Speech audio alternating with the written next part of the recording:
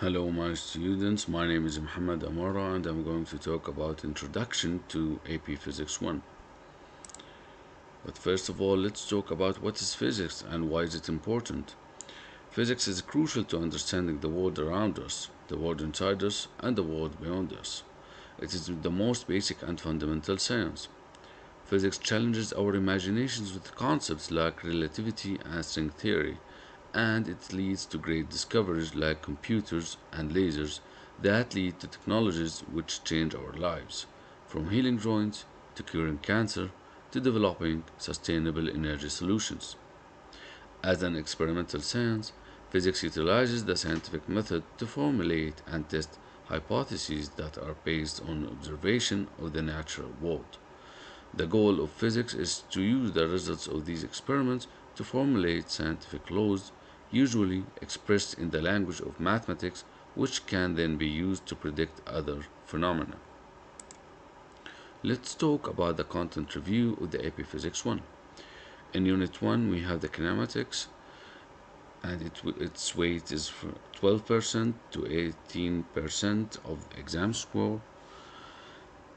The material covered in the overview will be in term units, scalar versus vector, constant velocity, acceleration, free fall, and projectile motion.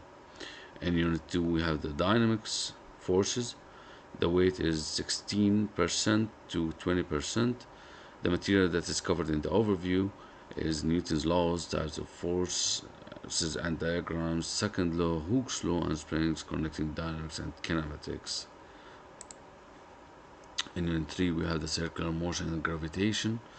The material that it will be covered in the overview is circular motion concepts, centripetal force, velocity, and acceleration, circular motion, problem solving, universal gravitation, concepts, relationships, problems, and orbit.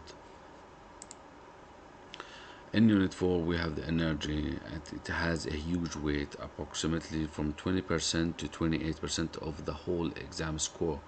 And the material that will be covered in the overview is the types of energy, work, power, defining the systems, and conservation of energy, problem solving, systems, work, energy principle, pendulums also. Unit 5, we have the momentum. It also has a good weight of approximately 12% to 18% of the exam score. Talks about momentum and impulse, types of collisions, conservation of momentum and energy, problem solving analysis and strategies. In Unit 6, we have simple harmonic motion. It's not an easy unit, but it has a low score, approximately from 4% to 6%. As simple harmonic motion concepts and trait and how to solve for period, pendulum, mechanical energy with the minimum and the maximum value, oscillating springs also. And the last unit is about torque and rotational motion. It has a good score actually, from 12% to 18%. It talks about the differences between angular and linear variables, torque, moment of inertia, angular momentum, rotation and kinetic energy. Strategy and practice. Practice. Get as much practice as possible doing a wide variety of multiple choice questions and free response questions, all four types. Keep in mind that some websites resources will have AP practice questions or exams that are not quite in the same caliber of style.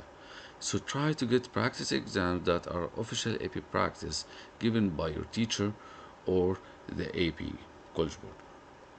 What about the multiple choice strategies in AP Physics 1? Pacing, 50 multiple choice questions, 5 multiple select, 90 minutes.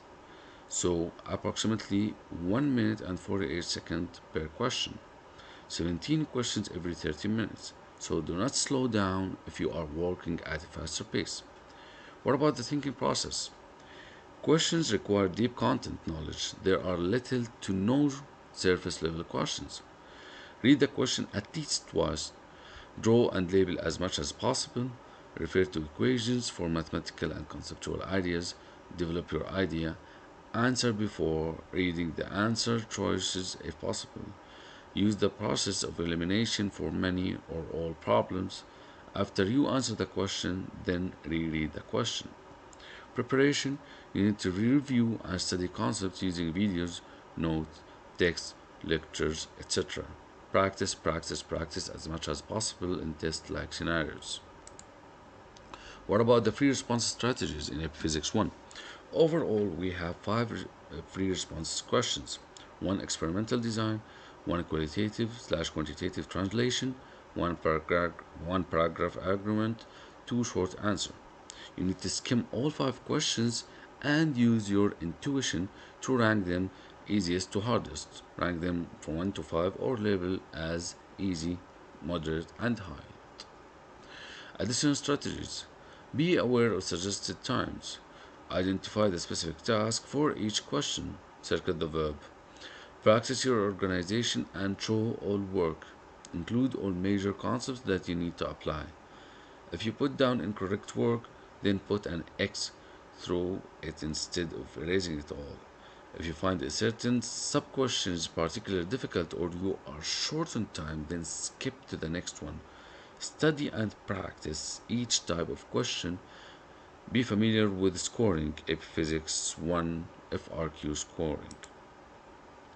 So the exam components are multiple choice, 90 minutes, 50 questions, 5 multiple select.